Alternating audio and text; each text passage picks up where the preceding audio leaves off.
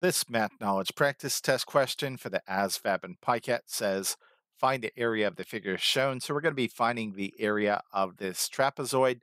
Again, on the ASVAB and PiCAT, you're not given a reference sheet, so you do have to commit some of these basic formulas to memory at some point. On my website, asvabapp.com, I do have a free reference sheet that you can download. And of course, I'll put a link to my free reference sheet in the description of this video. But as far as finding the area of a trapezoid goes, it's pretty easy to do. It's going to be 1/2 times base 1 plus base 2 times the height of the trapezoid. So let's go ahead and start filling this in. Base 1 is going to be right here. It's 11 inches, so this becomes 11 plus. Base 2 is going to be right here. It's going to be 13 inches times the height of the trapezoid. The height of the trapezoid is its tallest point straight down, so we could see the height of this trapezoid is going to be 4 inches, so this is times 4.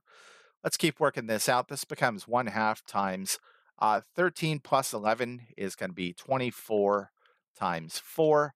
What is 1/2 of 24? That's going to be 12.